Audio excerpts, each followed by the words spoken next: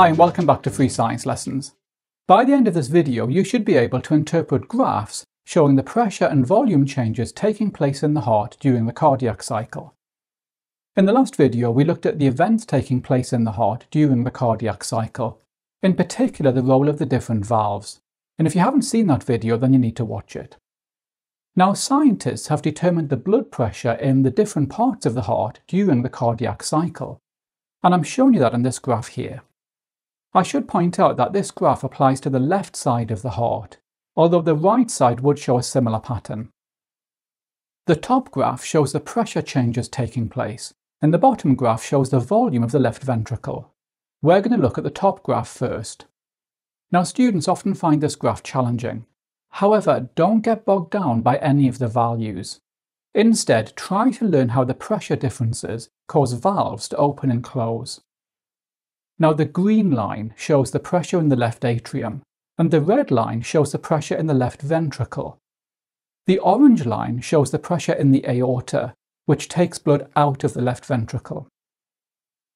At the start, the left atrium is undergoing systole, in other words, contracting.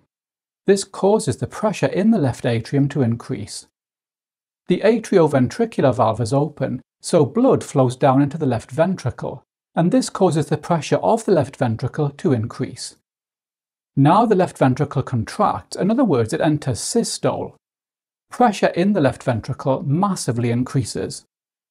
Because the pressure in the left ventricle is now greater than in the left atrium, the atrioventricular valve shuts. When the pressure in the left ventricle is greater than in the aorta, the semilunar valve in the aorta opens. Blood now flows out of the left ventricle through the aorta. The pressure in the left ventricle now falls as blood is leaving. At a certain point, the pressure in the left ventricle is less than in the aorta. Now the semilunar valve in the aorta closes, preventing blood being drawn back into the left ventricle. Now you'll notice that while the left ventricle was contracting, the left atrium was relaxing, and this means that the left atrium is now refilling with blood. The left ventricle now starts to relax, causing pressure in the ventricle to fall. Eventually the pressure in the left ventricle falls below the pressure in the left atrium. At this point, the atrioventricular valve opens, and blood begins to flow into the left ventricle from the left atrium. As the atria and ventricles refill, the heart is now ready to enter the next cardiac cycle. Okay, now the blue line shows the volume of blood in the left ventricle. We can see that blood volume increases as it's pumped into the left ventricle when the left atrium contracts. When the left ventricle contracts, blood volume falls as blood passes out through the aorta. And finally, blood volume increases again as the left ventricle relaxes and blood flows down from the left atrium.